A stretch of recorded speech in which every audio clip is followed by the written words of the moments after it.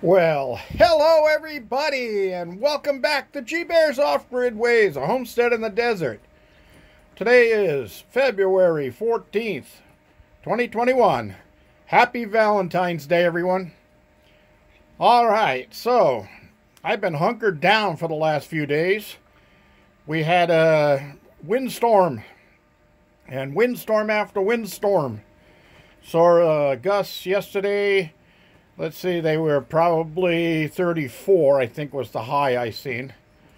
Anyway, the reason I'm looking here in the battery room is you can see the winds are light right now. They're only about 6 miles an hour. But you see I got plenty of power in my system here, and they're on float. And they're just floating because I got more power than I need. The turbine's only making a little bit of wattage here. Okay, so this is what the turbine is putting out right now. Okay, you see it climb, got a little gust there. All right, now this under here, watt hours, that's amps peak. That's watts peak. Okay, so in the wind gusts, from all the windstorms we've had this year so far, 954.7 is the total watts, maximum watts that my PMA put out. And if you're looking at this and thinking, oh my God, that fitting got hot, it's not hot. It did not get hot and burn and slip or anything like that. It's fine. I will be taking that off of there and soldering that wire together. But I'm going to wait for the weather to get a little bit better. Yeah, that's been like that for ages and ages and ages. So it's not a problem at all. And this fan runs 24/7. Always keeps the bridge rectifier cool. I put my finger on there, it's never got any heat. And on my dump load, I hooked another fan up here, and I hooked that up to the switch for the solenoid. So when the solenoid switches on to dump electricity, the fan comes on and keeps the solenoid cold. And I was in here yesterday. My friend Andy came out on Thursday, and up until he got here, it was calm. Then when he got here, the winds picked up. And then the winds blew the whole time he was here. And I was teasing him when he was saying he's going to leave today when the winds let up. And this morning they were up to about 13 or 14 miles per hour. So he decided he's going to get out of here because got to drive that pass in the winds is not fun with a big motorhome. Anyway, I teased him and said, yeah, as soon as you leave, the wind will stop. Sure enough, as soon as he was out of sight, the wind stopped. It's only been, well, I think the max I've seen today is about 6 miles per hour. But it was completely at a standstill.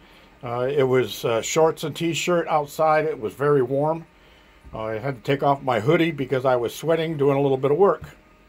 So anyway, just wanted to catch you up on that. And everything's doing really well in here. So no big deal. I love my Midnight Classic. It really is the cat's meow. Excuse me for saying something like that in front of Tomcat. And yes, Tomcat's doing well. I just checked him a little while ago, and he was just resting in his little igloo inside. And he had a little scratch on his nose, so it looks like he might have got into a tussle with a ground squirrel or something. But it wasn't too bad. He was just laying down resting. I made sure his food and water was fine. So he's all set. Okay, so one of the other things I had to do was the first night Andy was here, I decided to barbecue some chicken. So I come out here, and of course after the sun sets, it's dark as heck out here. You can't see anything. So I have my little Harbor Freight lights here, the LED lights. And they stick. They got magnets. So I had this on the table here, and I had the cover open, and I couldn't see because the light was going up. It wasn't going in. So I opened up the cover, and I stuck it inside. Well, you see the big bubble? I forgot it inside. I checked the chicken, everything was fine. Closed the cover, didn't see the light anymore, so I just went inside. Come back out to check the chicken again, open it up, the light is still burning, but it was melted. And this is the second one that happened to. Now see, you can see it still works. But I was sick of losing lights like that. So what did I do? Well, I put a back-to-back receptacle on the wall there, because I have one on the inside just right by the right below the window, and it's very seldom ever used. So I backed it up with this one, and I only put that cover on temporarily because the outdoor cover that I bought, the weather-tight cover, was for the new rectangular type decor outlets, and I have a standard outlet that went in there. So I'll pick another one up when I go past Home Depot next time. So anyway, I didn't have any sweeps for half-inch conduit, so I took them in and I heated them up with my heat gun, and I formed my own sweeps on there. So I did it in an S shape for that whole section of pipe. Then I got a weather-tight switch on there. Then I went up and I put 2 lights up there, and those are LEDs. And this is a 120 volt circuit, and here's the switch. Hey, look at that, we have light. So now I'll have light out here. But I'm also, the reason I put an outlet down here is because I have an electric rotisserie that goes on this unit and bolts in here. And then I can put rotisserie chicken and things like that on this thing and let it slow cook. But I gotta have a place to plug it in, so there we go. And then I thought, well, those may not be enough light when the cover's up. The light is behind the cover, so it may not be enough light to see, but I won't know until tonight. So what I did was put the outlet down there, and I've got one of those clip-on lights, aluminum shield on it with the spring clip where you can clip it onto the shelf right here, and I'll have a light on there shining right into the barbecue. Hey, as Fonzie would say, hey, all right. So anyway, with the wind gusts yesterday, we were chasing stuff all around the compound. Things were blowing away on a regular basis. And I still got to get down there in the gray water pit and get my bucket out of there that blew over. Got another one that got blown over and stuck up against the bush over there. Just one thing after another. Oh my God. And I'll tell you, those winds were howling all night long. Oh my gosh. But I got a good sleep because for some reason beer was involved. All right, so anyway,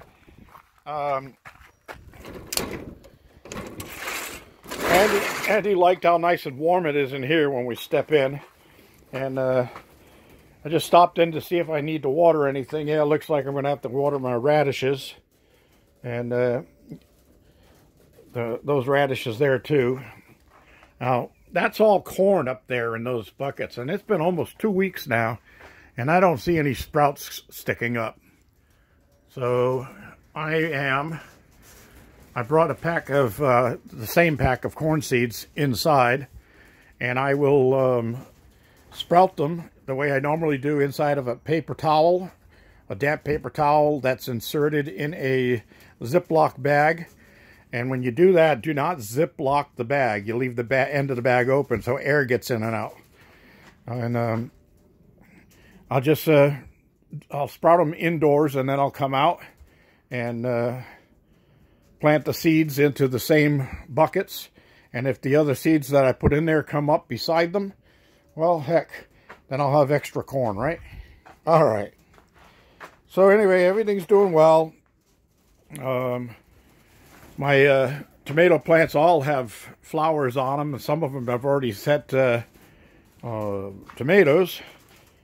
So I'm looking forward to that. And look at this. I have peas. Look at this, huh? 1, 2, 3, 4, 5, 6, 7, and lots of flowers coming out. So I'm going to have peas like crazy. I love it. I love those peas. And when I walk past here, I can take a pee. All right. Carrots doing well. They were a little droopy yesterday, and I gave them some water, and they sprouted right back up again. This is really lush. I can't wait to start eating those. I ate a couple of the small ones. They're only about 5 inches long, about the thickness of a pencil now. And they are delicious. They're sweet.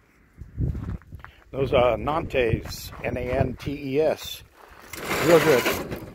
All right, so with the winds we had, I was afraid of damage to the greenhouse again, but it never got up to 38 miles per hour. That's where I got the damage last time. But what I did find was a separation in the door here. And I can't tell if it's because that unit blew that way or if this unit blew that way. But this one looks real plumb. So I'm thinking that that one blew that way. I'm going to have to check that out and maybe throw a couple of more braces on it. So everything looks good on here. It held up pretty good except one little spot over here. And I've got to get to this tomorrow morning. You see the panel popped out there. Lost one of the spring clips. I've got spares, so I'm going to put another one of these metal clips on there because the little tiny clips that hold that, they didn't hold. They're gone. They're somewhere out here. Might be behind here, might be inside. Who knows? But I'll put another one of these on. I've got it inside there already, and I think I'm going to probably, as soon as I close this video off, I think I'll get up and do that because the winds are supposed to come back tomorrow, and I don't want that panel flying away. Anyway, that's all I have for today, everybody. Thank you for joining me. This is G Bear signing off.